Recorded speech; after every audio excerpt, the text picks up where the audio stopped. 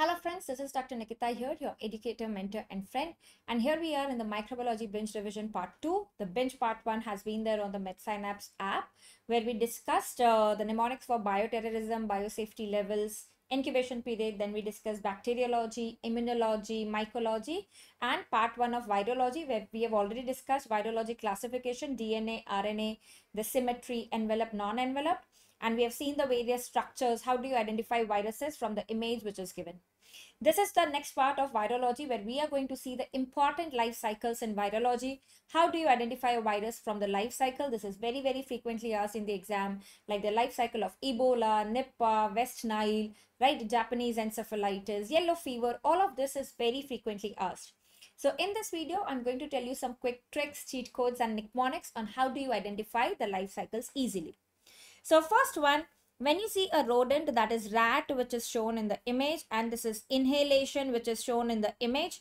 What virus is this where you have the rat and inhalation?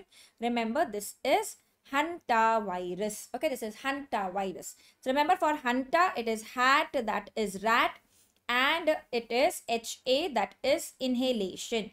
Okay, hanta is hat, rat, inhalation, and han is bun. So remember, this is a Bunya virus, Bunya viridi, which has segmented genome.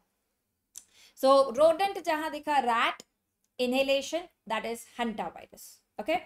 Next is the Nipah virus. So remember, for Nipah virus PP, you would see the pig and the date palm sap, which is shown in the image. So pig and date palm sap, this is Nipah. Remember, PA, this belongs to paramyxovirus PA. And NI is Nikita loves to eat fruits, right? So remember, Nikita loves to eat fruits. So Nipah will also have here fruit bat. Okay, so this is fruit bat. So by this, the fruit bat contaminating the fruit, the date palm sap, consumption of that leads to outbreak. Okay, the Nipah virus outbreak. Next one that you have here, another cycle where you can have bat, right? But you don't have the pig here. Okay, don't have the pig shown here or the fruit shown here. So remember, this is bat wala, dusra is B for Ebola and bat. So bats will be shown here in the Ebola also. And remember, Ebola, EF, E ke baad aata hai F, it is a filamentous virus like this. Similar to Marburg virus, which is also filamentous, filovirus. Okay, so Ebola is a filovirus, filamentous virus. So from our mnemonics that we have discussed in the binge revision part 1 of microbiology, bioterrorism category, what does Ebola belong to? Filamentous, philo, phila, shoes, pen, K, A plays with a small bat in with wearing phila shoes in France. Remember, A. So this is category A, bioterrorism. Why? Nipah and hanta, right? Nipah and hanta is C. I hope you remember the mnemonic. Nipah and hanta, Niha is category C. Okay, that is category C in the bioterrorism, Nipah and hanta, right? So we are done with these three. Going to the next one where you are shown that there is a mosquito. This is not Aedes mosquito. So Culex mosquito, and you have the bird. So how do you differentiate West Nile from Japanese encephalitis ka life cycle? So remember, in Japanese encephalitis, okay, Japanese encephalitis, again P here will have the pigs similar to Nipah. So Nipah, Japanese, PP. Remember, Nipah, Japanese, PP, they will have pig in their life cycle. Okay, so this is where you have the pig here. So Japanese encephalitis, pig is PP. Remember, this is the amplifier host in the Japanese encephalitis. The normal cycle goes between the Culex mosquito and the water bird, right? The water bird or the ardid bird, that is shown here. Humans and horses, they are the dead host there. Okay, dead end host. Similarly, for West Nile also, humans and horses, they are accidental host here. The cycle goes between the mosquito and the bird. This is not the water bird. This could be any bird, like it could be crow, it could be sparrow. So remember, bird and mosquito, the Culex mosquito. This is that there is no pig here in the West Nile. This is going to be West Nile. Is West Nile endemic in India? Yes, West Nile, Crimean Congo, these are endemic in India. Okay, so that's how you're going to differentiate. Remember, Japanese, cute Japanese on the banks of West Nile River. So remember, these are cute. Culex mosquito for West Nile and Japanese encephalitis. Okay, West Nile and Japanese encephalitis, Culex mosquito. Next, you have the cycles where you will see the tick as the vector, right? So remember KFD. I hope you remember our rhyme of the tick. Well, you know, we're playing the Congo. We are singing the rhyme, which is baby to a heart, tick, tick, tick, hard like a rock, tick, tick, tick. And the baby says, kya faltu laga hai, right? So I hope you remember kya faltu is KFD, right? And Congo, playing the Congo is to remember the Crimean Congo hemorrhagic fever. So remember, this is seen in India, and KFD also is seen in India, right? So remember, so when you have the tick as the vector, okay, the tick as the vector, look at the 4 pairs of legs in the tick. So tick as the vector, along with you have monkey here, okay, you have the monkey, the rodent and the monkey. This is going to be KFD, okay, the rodent and the monkey. This is going to be the KFD, okay, the Kainasur forest disease. While in the Crimean Congo, remember CCC, that is going to be cattle, which is going to be shown in the Crimean Congo hemorrhagic fever.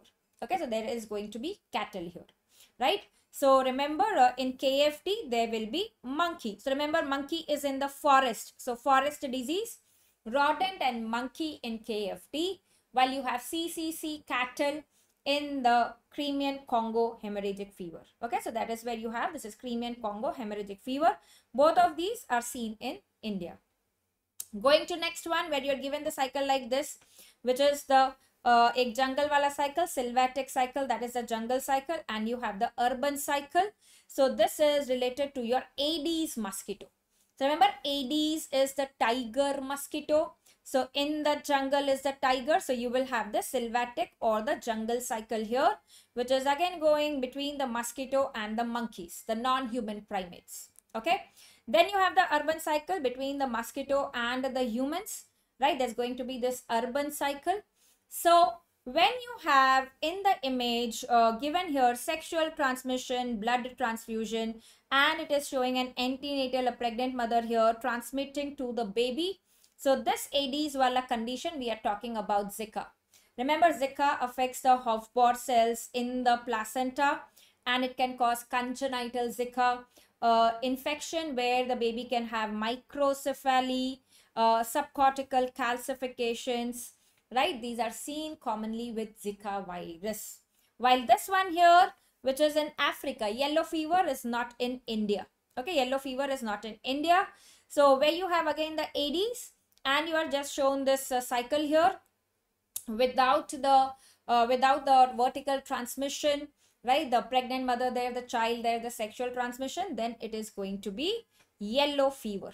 Okay, so how do you differentiate? Yellow fever is no vertical transmission here, while in Zika there is going to be vertical transmission there. Okay, the placenta is affected. Yellow fever, remember, yellow, dirty fellow. What is the strain for yellow fever vaccine? It is 17D. Yellow is the egg yolk. This is contraindicated in egg allergy. And remember, this gives lifelong immunity once you give the yellow fever vaccine. Okay. Coming to next one, parvovirus, that was asked in the recent INICET exam. So look at this one.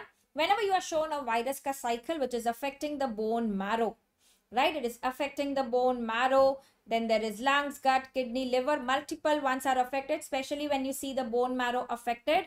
Think of parvovirus B19, because P for P, parvovirus binds to the P antigen on the RBC and leads to red cell aplasia or aplastic crisis. Okay, it leads to aplastic crisis. Plus, you can see it is affecting the joints, so it leads to arthralgia, right? And causing the anemia, it leads to non-immune hydrops fetalis, very, very important. So it leads to fetal anemia as well, non-immune hydrops fetalis, fetal anemia. It causes the fifth disease, erythema infectiosum, with slabbed cheek appearance, right? With the slabbed cheek appearance. All these are important points for parvovirus. Okay, parvovirus. So parvovirus again has this aerosol transmission. The main target is the erythroid progenitor cells in the bone marrow. Remember this receptor GB4, that is globoside. Okay, the GB4 Cerebroside or globoside, this is your receptor for parvovirus. So bone marrow for parvovirus, PAPA, remember, like pancytopenia, it causes anemia, that is aplastic crisis. It binds to the RBCs. Okay, it binds to the RBCs, progenitor cells. And coming to this one, when on the tongue you are giving this, on the lateral border, this white lesion, this is the oral hairy leukoplakia. And remember, this leukoplakia looks similar to the oral thrush caused by candida. So oral thrush is candida, leukoplakia is EBV associated, recent exam question. Remember, this is non-scrapable while candida is scrapable. Candida ka oral thrush is scrapable, this is non-scrapable. So leukoplakia is Epstein-Barr virus, right? So those were the quick points related to the important virology cycles. Remember, all of this is very important. Okay, this is very important. Remember, West Nile and the CCHF, Crimean Congo, they are endemic in India. Crimean Congo, Congo wala is Hartic, and West Nile is the Culex. Okay, West Nile is the Culex. The other Culex is the Japanese encephalitis, which will have the pig also shown in the image along with the waterboard. That's how you identify the life cycles. So that was the quick revision of the very important virology life cycles. In the next video, we are going to see important points, important images and life cycles of parasitology with all the nikmonics. Thank you so much for watching this one. Do not forget to like this video and share it with all of your friends so that everybody gets benefited out of this. For the part 1 of microbiology binge revision, do not forget to watch that on the Medsynapse app. Thank you. Goodbye. Take care and keep studying, keep revising, keep medsynapsing and keep winning. Thank you.